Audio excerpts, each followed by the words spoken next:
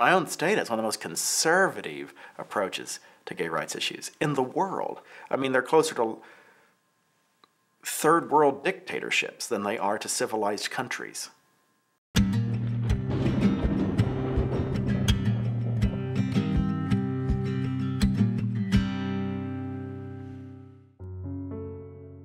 Well, it's always good to be an anthropologist because you can do anthropology anywhere. And actually, Oklahoma is a fairly fascinating part of the United States. We Oklahomans, nowadays I can call myself at least a transplant Oklahomans, know that the rest of the country looks down on us, right? I mean, I grew up in California. The worst thing you could be called on the playground was Okie. Whether you look at our geography, some say we're in the Midwest, some say we're in the South, the Southwest. No, look at the culture and you realize very quickly we're a southern city with the same problems of other southern cities in terms of race and struggle over civil rights. I didn't know that there were still places, or if there were places, where one race lived on one side of town and one race lived on the other. I believe some of the most prejudiced people in the world are the people that are trying to find somebody that they're better than. I think that, and I hate to use the term white trash, are some of the worst people about being prejudiced. But they're just trying to find somebody that they can say, because I'm straight or because I'm white, I'm better, I'm good. People just have that look, and it's a look of smell shit, can't find it. You know, they're always looking down at people. They're always looking at people with disgust. Bitches. You know, stab him in the back and be slop sugar, as my grandma would say. The slop sugar all over him, you know? Oklahomans are interesting about the way they discriminate because I live as an openly gay person. My boyfriend and I will go out to eat and we are affectionate in public and no one is ever rude. The discrimination here is not, in my experience, although other people have had other experiences, but in my experience has not been overt and direct and personal. It's structural, it's institutional. Conservatives are very vocal, and they've convinced the state that they're conservative. If you were out in the boonies, your contact was bad television or the daily newspaper. And if the daily newspaper is the same line over and over again, they're not rejecting liberalism, it's just not there. So this is the way it is. So I found the people here to be very conservative, but not as many conservative as people want people to believe there are. There are a lot of people who make the assumption in Oklahoma that everybody's straight, everybody's married, everybody's an evangelical Christian, everybody's a Republican, everybody is married and has children. And if you challenge any one of those precepts, they have a hard time figuring out what to do with you. I don't care what my neighbor's doing in their bed. It frankly doesn't interest me. And I have never been able to figure out what the obsession with that is. At this point, the only option is to leave here.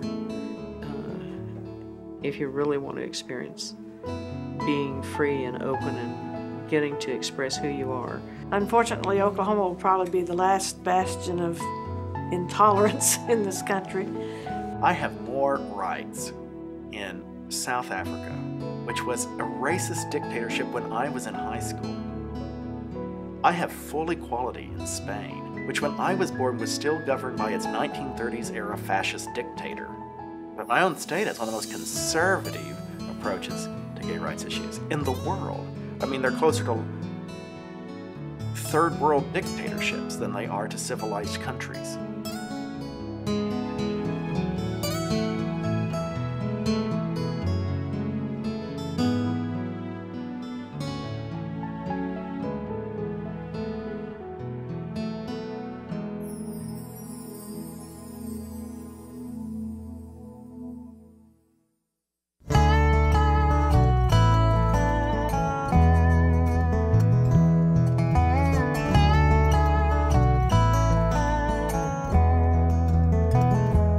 Got your red dirt in my veins. Love the wind sweeping these plains.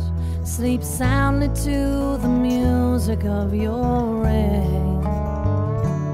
See my honey lamb and I, we believe you're more than fine. but we need to ask you why, dear Oklahoma. Dear Oklahoma, you made me who I am. I am your daughter, help me understand. Pray beneath the same blue skies, watch tornadoes pass us by. Can't you love me if I love her, dear Oklahoma?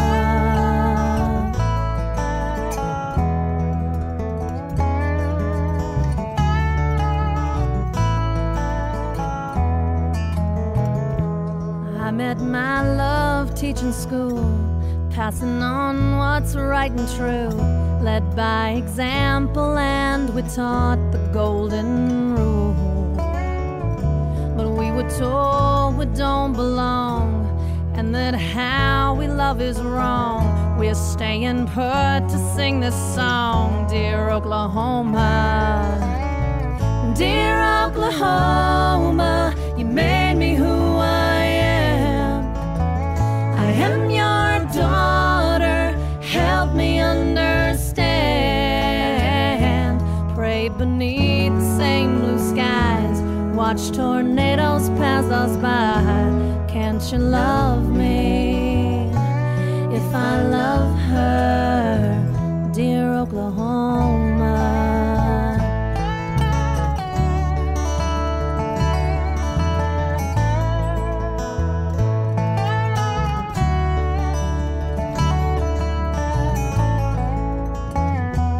Now we're leaving Tulsa town to exchange our wedding vows, then home again to work the fields that we have plowed. And we're holding out our hands, 'cause in our hearts we love this land.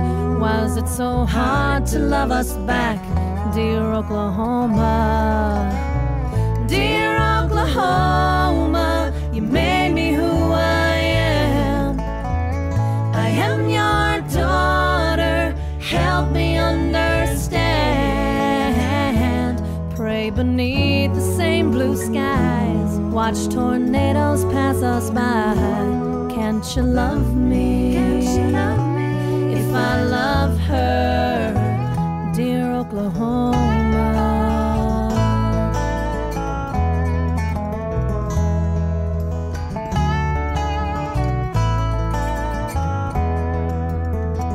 Dear Oklahoma.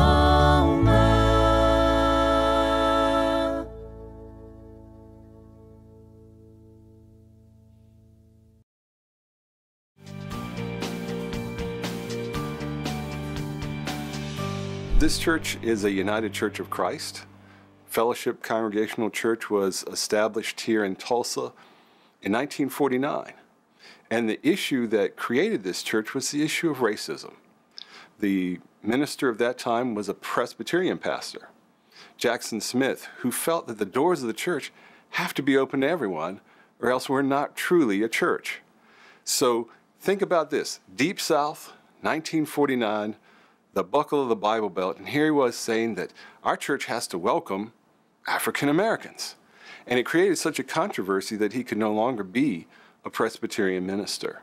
And so he, along with 300 others, founded Fellowship Congregational Church, which is part of this denomination, the United Church of Christ, that traces its history all the way back to the Pilgrim fathers and mothers who landed at Plymouth Rock, and is known predominantly today as being the most progressive Christian denomination in the United States.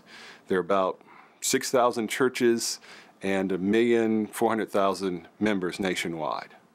The United Church of Christ, in terms of being open and affirming, is the language we use to say that the doors of our church are open to anyone. And that would include gay and lesbian people, but not simply that the doors are open, but that we affirm they are children of God. We're also working on issues of racism that haven't been addressed. One of the things that is the darkest chapter in Tulsa history are the race riots of 1921. People don't want to talk about it, but it's something that is still in need of healing generations later. It's a part of the fabric of this city and its people. For example, since 1969 or 70, there was a pairing of churches, predominantly black churches in North Tulsa with predominantly white churches in the rest of Tulsa. And we have exchanges where we have dinners together and get to know each other and share our greetings.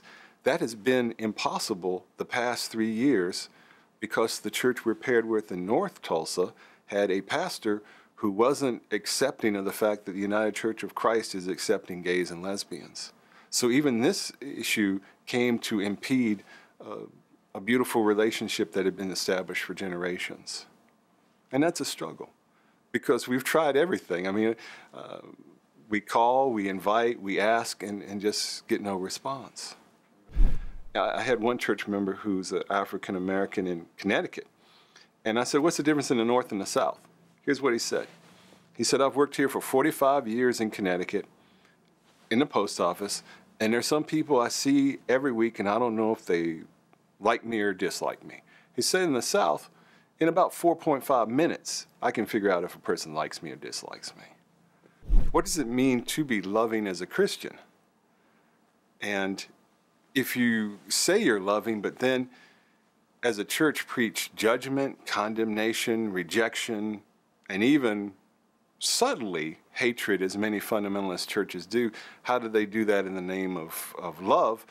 And the answer is human nature and prejudice has always been present within human beings. What's wrong with 1 John 4:8, God is love? What's wrong with quoting Bible verses where Jesus speaks of love and inclusion? Why is that banned? I mean, Leviticus? I mean, if you want to quote Leviticus, do you want to quote the passages about slavery? Do you want to quote the passages about polygamy? Do you want to quote passages that obviously socially we've moved past? In Leviticus it says you should stone a child for disobedience. Now come on. Would you have survived teenage years? Would you have survived teenage years? Come on now. So they want to take verses here and there and create a whole philosophy of hate, when the overall subject of the book is what? God's love for creation, for animals, for people, and for life. So what we consider love for, I think, progressive Christians is something that's constantly we're seeking to expand and to examine personal prejudices and to work beyond that. If you're a teenager and you're going through a deep crisis of identity and you're contemplating suicide, please, please find your community. Find the people who will love you and accept you as a child of God. Don't be out there alone. The most brilliant student I ever had in confirmation class was at First United Church of Christ in Cincinnati. Just a brilliant student. He won a full tuition scholarship plus expenses worth $120,000. And when he went to college, he came to the fullest realization he was gay, and on numerous occasions tried to take his life because he felt alone and isolated. So the message I have is, please find people who will love you, who are part of this community and a part of every community if you look hard enough. Don't give up. Don't take a road that is irreversible. Find your community. It's here. You can find it at PFLAG, you can find it at Fellowship Church, you can find it at All Souls, you can find it at so many places. Come to the diversity parade. March with us. Be with us. Don't be alone. So I don't know where the buckle is. I choose to think that it's in Tulsa, Oklahoma, but I'm sure that there are many people across this country that will argue with me on that position.